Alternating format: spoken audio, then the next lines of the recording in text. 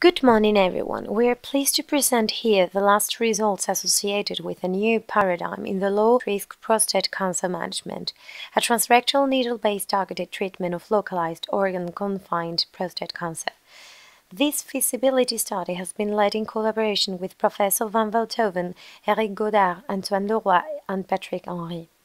The treatment of a specific area on the right patient selection for targeted therapy remains today a technical and clinical challenge. Such therapies require first an appropriate patient selection, diagnostic tools allowing to precisely define targets, and localized, manageable, repeatable energy compatible with a mini-invasive procedure, a tool to guide with precision and safety the energy on targets, and finally a system to confirm the treated area and follow the patient condition.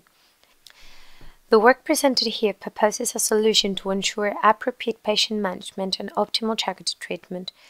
The first part of the solution is 3D cartography with multimodal diagnosis, allowing a 3D target definition, organ-based navigation, and prostate follow-up. It allows to guide, for instance, a needle-based energy either with transperineal access or with transrectal access, following a biopsy-like procedure with an 18-gauge applicator. The second part of the proposed solution is microwave energy. Microwave's action is associated with the forced agitation of dipolar molecules like water molecules, generating friction energy. It induces denaturation of the tissues via coagulation necrosis.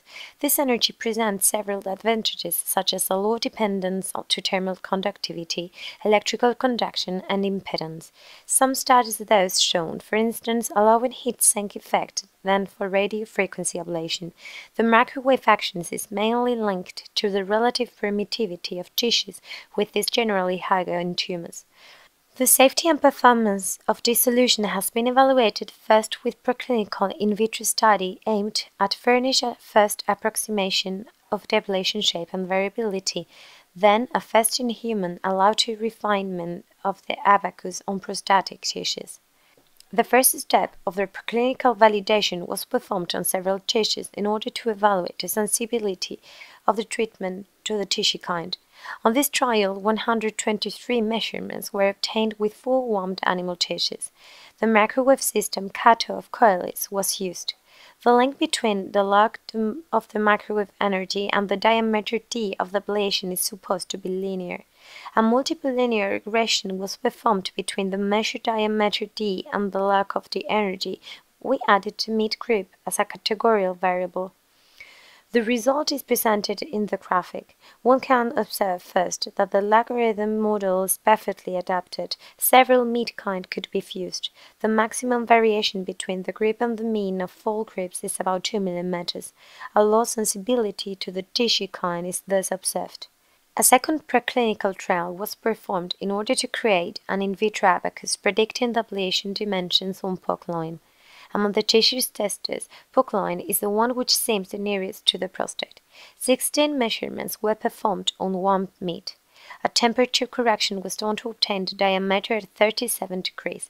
The length is modeled as a linear function of the diameter. Some points of the abacus are presented here. The statistical error on the diameter is 1 mm.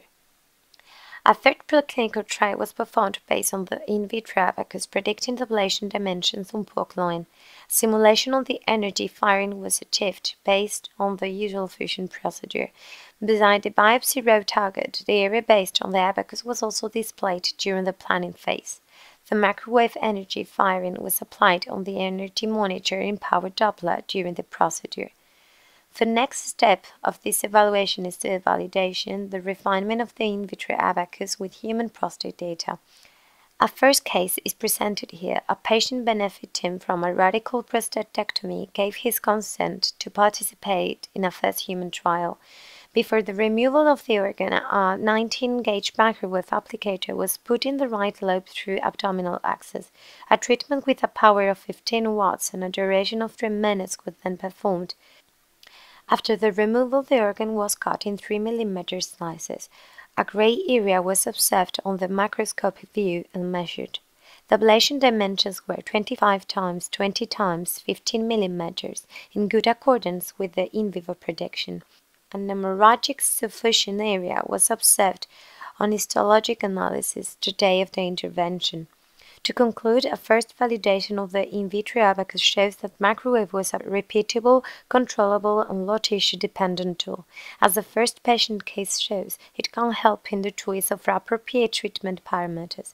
Further studies are required to validate these results. A phase 2 clinical study is now about to be launched pushing in the same direction. Thank you for your attention.